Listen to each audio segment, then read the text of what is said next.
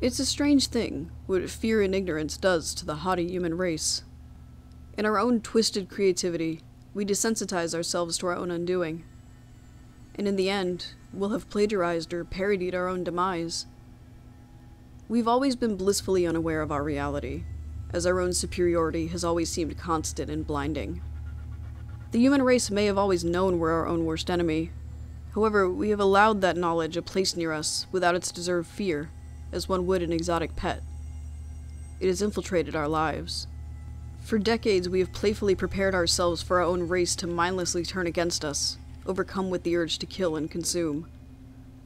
The philosophy infected pop culture and entertainment, therefore desensitizing mankind. Mankind, who, in an effort to profit from the idea, designed things to combat this happening. Homes of concrete with safe rooms, vehicles covered in armor, weapons and targets to pepper with spent ammunition of the bored masses following the trends.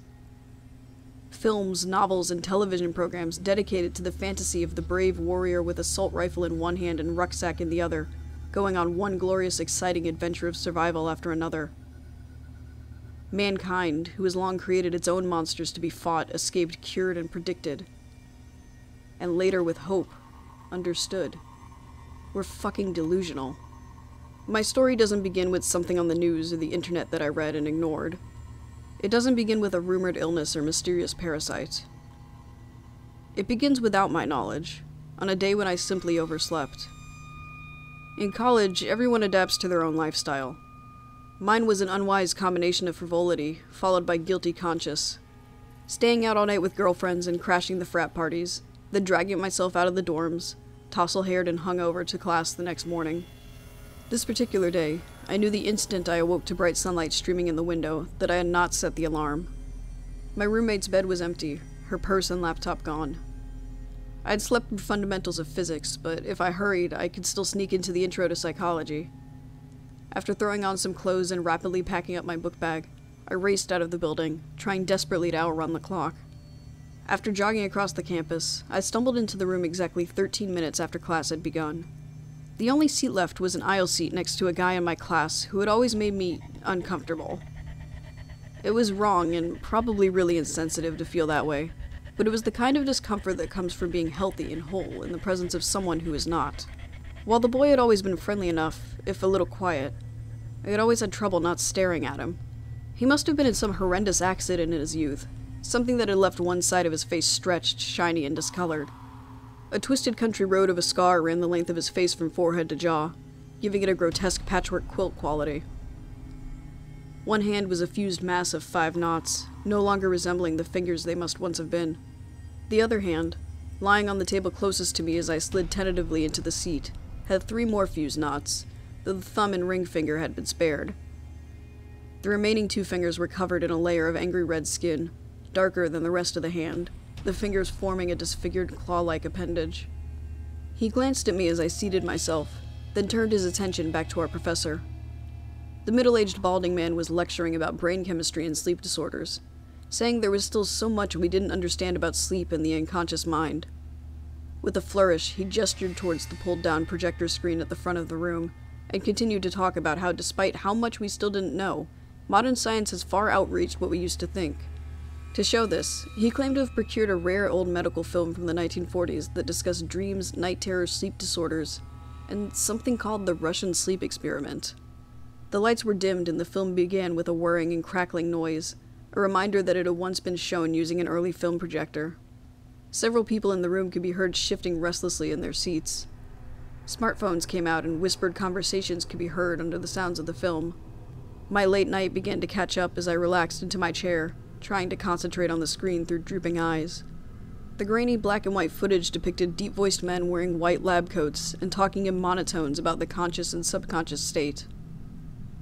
They exhibited a bleary-eyed balding man in a threadbare shift, collapsing for the camera in what looked like a narcoleptic fit.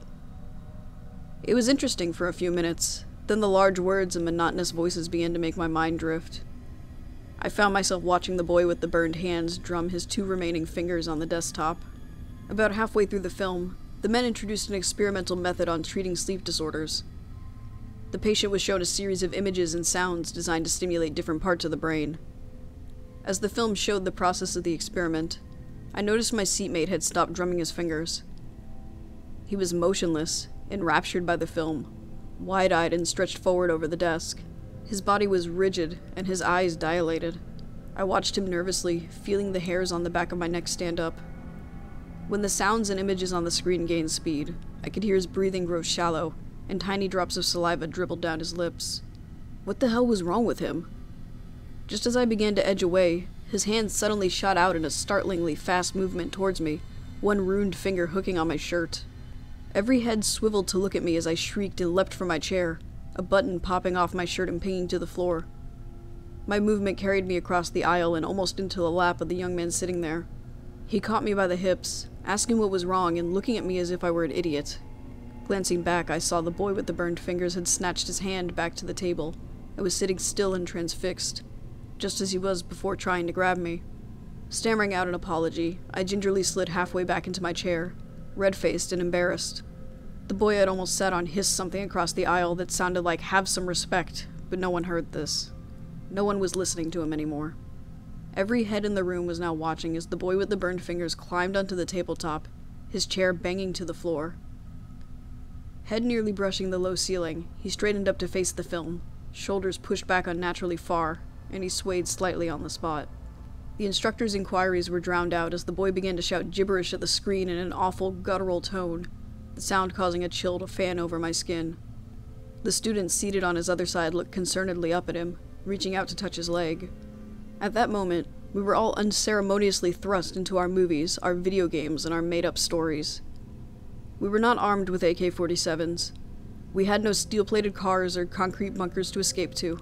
No valiant hero vigilante coming to our rescue. We were a room full of kids, not even armed with our wits. So when the boy with the burned fingers turned and seized his other seatmate by the hair with his remaining digits, wrenching his neck to the side before sinking his teeth into it, there was a moment, a breath of shocked silence, a silence filled with the wet squelching of flesh and the tearing of cartilage. Someone screamed, a shrill hysteric wail of terror that sent a percussion through the room, breaking the delicate spell of shock.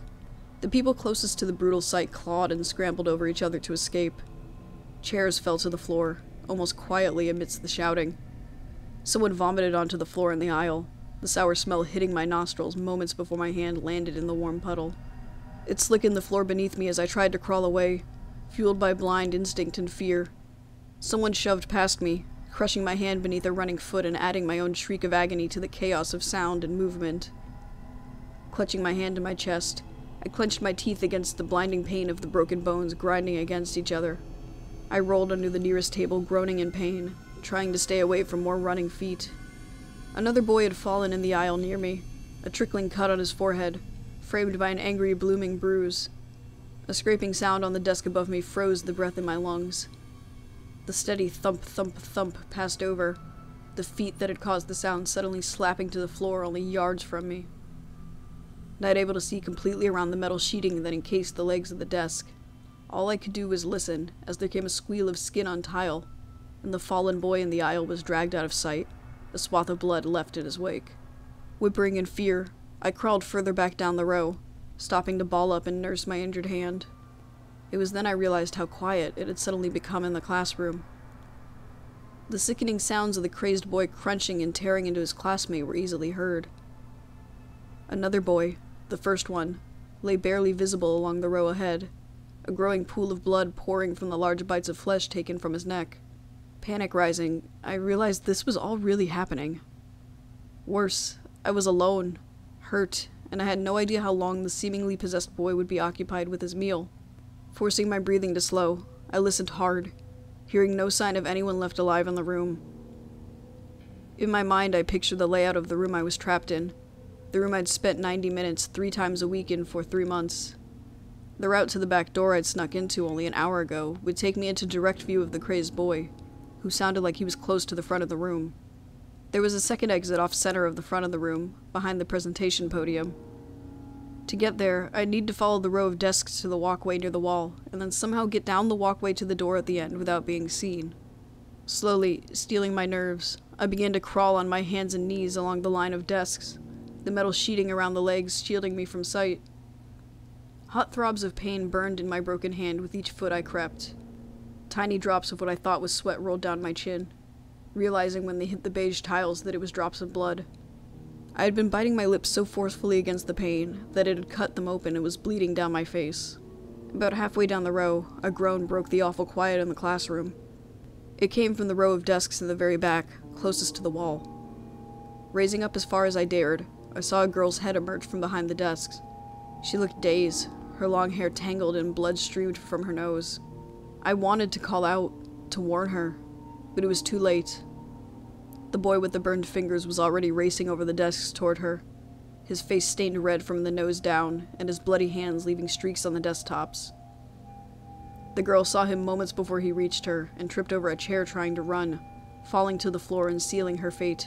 He was on her, dragging her with an arm around her neck, back to the front of the room. She screamed and cried, begging for help that could not come. Horrified, I quietly pulled a chair with a book bag still slung over its back forward to conceal myself from sight, but there was no blocking out the sounds. The screams merged into sobs and cries of pain as the awful wet tearing and crunching began again. Agonizingly slowly, the crying turned to groans, then to only a gurgling sound. Pressing my head between my knees, I vainly tried to block the sound in the despair of not being able to help her as she was eaten alive. Numbly, tears still streaking my face, I began to crawl again. My mother's face swam in my head, followed by my little sister's. I wanted to live. I wanted to survive this to see them again. I was 20 years old, and I had never seriously thought of how I'd die before. It was perhaps more frightening than the nightmare I now faced, dying like this. Shoving down the pain and trauma, I promised myself to do everything it took to live, crawling faster in my determination to make it to that door. In my haste, my ankle hooked a chair leg and loudly scraped it across the floor. I froze, fresh terror flooding over me as I held my breath, waiting, listening. The tearing and chewing noises abruptly stopped. Pressing my good hand over my mouth, I hoped and begged for him to just ignore the sound and go back to butchering the other girl. My heart was beating so fast and so hard it was painful. The footsteps started, slow and calculated, not concerned with being heard. The panicked urge to press back under the desk and make myself as small as possible fought the urge to leap to my feet and sprint to the door. But despairingly, I knew I couldn't outrun him, and trying to hide would be a death sentence. If I wanted to live, I had to fight. Glancing around for something, anything that could be used as a weapon, my eyes fell on an aluminum coffee mug on the floor of the row behind me. It was miraculously still upright, and its lid still in place. Grabbing it, I found it was still full and steaming merrily out of the tiny opening used for drinking. It was my only chance. Clutching the mug to my chest, I listened to the footsteps draw nearer, punctuated here and there by the crazed boy climbing over a desk. But it was the next sound that would chill me to my core, and stay with me until the day I died. I can smell you. I can smell your fear. The voice was cold, guttural, and rasping, shaking my resolve. Trembling in terror, I squeezed my eyes closed and breathed deeply, taking a fleeting moment of comfort from the scent of the coffee I had clenched in my good hand. Through the crack between the desks, I could see the blood-streaked jeans. If I was going to die, I wasn't going to die like this.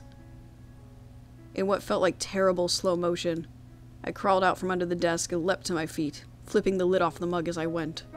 Surprise was on my side, for when I turned to face him, he paused in momentary confusion. The image of him, the boy that had once been my quiet classmate, seared itself into my brain.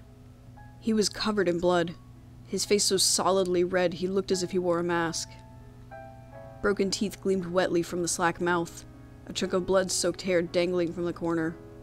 He stared at me for a moment, his dilated eyes flat black discs. It was that empty blackness, devoid of any remaining humanity, that I aimed for as I dashed the scalding liquid into his face. The creature gave a bird of prey-like screech and stumbled back, clutching his face. Dropping the cup, I sent the desk that separated us flying forward with a kick. It slammed the creature back, giving me the precious head start I needed to dash up the row.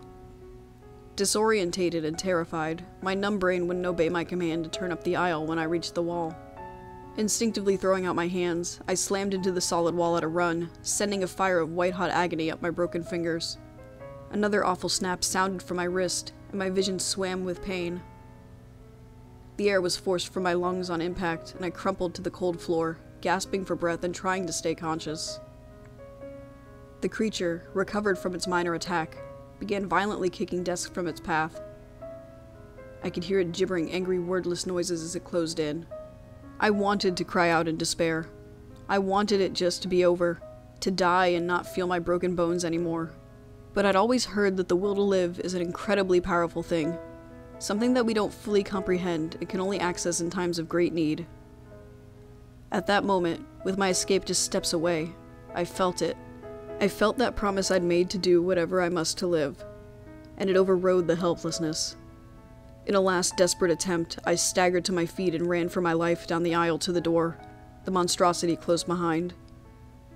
A blaring alarm sounded as I threw open the door. Fresh air that was clean of the stink of carnage washed blessedly over my face. Shouldering the door closed, I braced against it as the boy with the burned fingers rammed into the solid wood on the other side.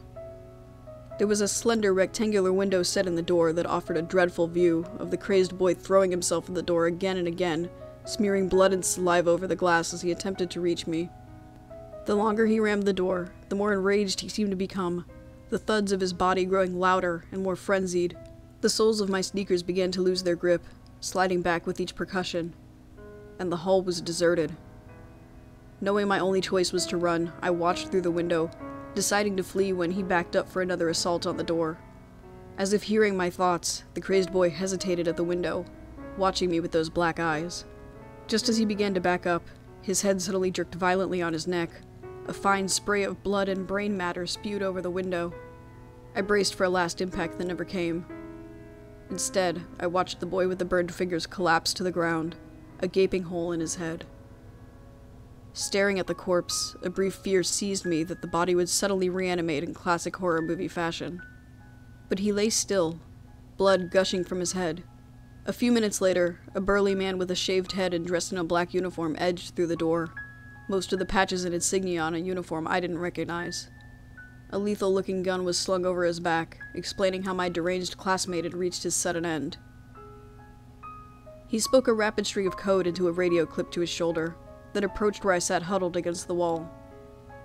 His face was serious, but his voice was gentle as he reached out to help me to my feet, telling me it was okay and I was safe now. Though he wouldn't say anything more than that, he carried me away from that nightmare room. The next hours were a blur of hospital rooms, pain, and my mother's face as she stroked my hair and called me her brave girl. Both men and women in expensive suits came to see me, flashing badges and giving me names too generic not to be aliases. They asked probing questions, coaxed out details, and pressed for every tiny thing I could remember, recording it all on tiny devices. Eventually the faces faded together, each meeting leaving me drained. I stayed in the hospital a week, seemingly more for containment than treatment. I was then briefed on what was expected of me by the people investigating the incident. I was not permitted to leave my parents' house until after I could appear at the inquiry. A car with darkly tinted windows drove me directly from the hospital to my parents' house in the middle of the night, and it didn't leave after that. It was always parked near the house, always with two suited men sitting inside. I didn't leave. I didn't talk to anyone. Social media and phones were forbidden.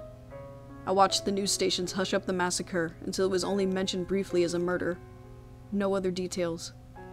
Nothing about the film, nothing about how the students died. When I made my appearance at the inquiry, I learned that the truth was much more frightening. After a few weeks of isolation, the dark car picked me up again and transported me to a nondescript building far out of town. Dressed in clothes usually reserved for job interviews or funerals, I was escorted into a windowless room on the other side of a retinal scanner-locked door. It resembled a courtroom, with rows of seating before a raised platform. The only decorations were an American flag on either side of the raised platform. A panel of 5 well-dressed people, 3 men and 2 women, were seated there.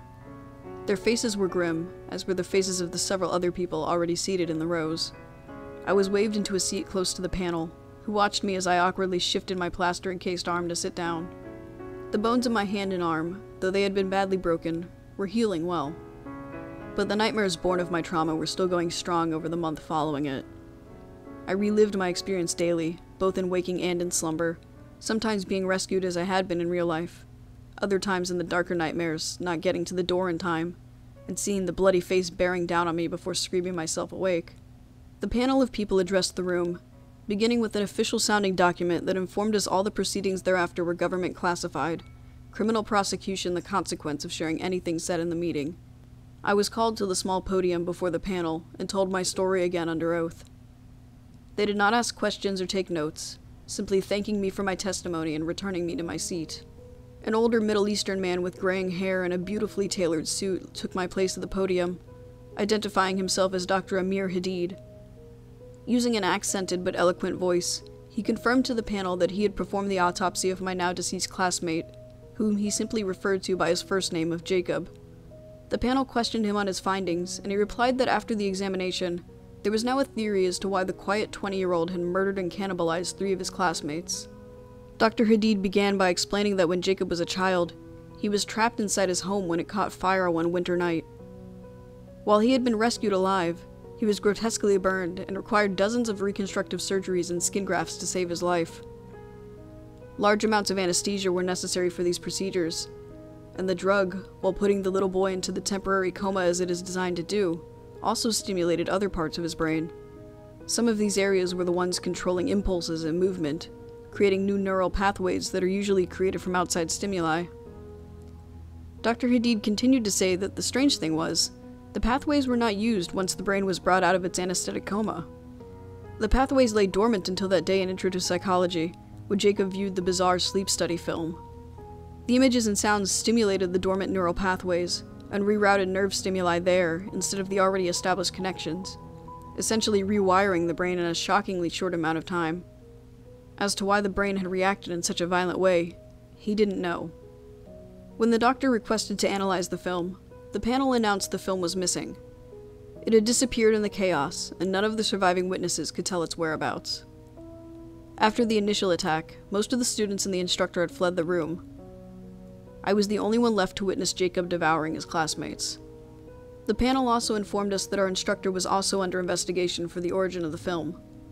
Other people stood up to speak, but I stopped listening. Something in the easy way the panel of people before me claimed that the mysterious film had vanished seemed very wrong. The secretive manner in which they handled me as a witness, how they brushed off the request to the doctor to see the tape, and how little surprise there had seemed to be at the theory of the tape being the trigger of the attacks. It all seemed to add up. That film was not lost. No, I would have bet my life that it was safely in the hands of whatever government agency these people all belonged to. Perhaps it should have been the swift and silent cover-up of the whole event that was the most terrifying. But these are just humans running other humans. In the hindsight of what I experienced, I've come to realize that our pop culture zombies are wrong. When the human race turns on itself, it will not be something we can plan for or treat. It will not be an illness or parasite at the root of the cause. It will stem from something potentially inside us all, a switch simply waiting to be flipped. I witnessed something as innocuous as a school film release that switch in a young person who otherwise had no motivation to cause harm. The humanity inside him died and left a shell. We all may have that switch inside, triggered by the most unexpected source, and when it happens, it will spell damnation for all of humanity.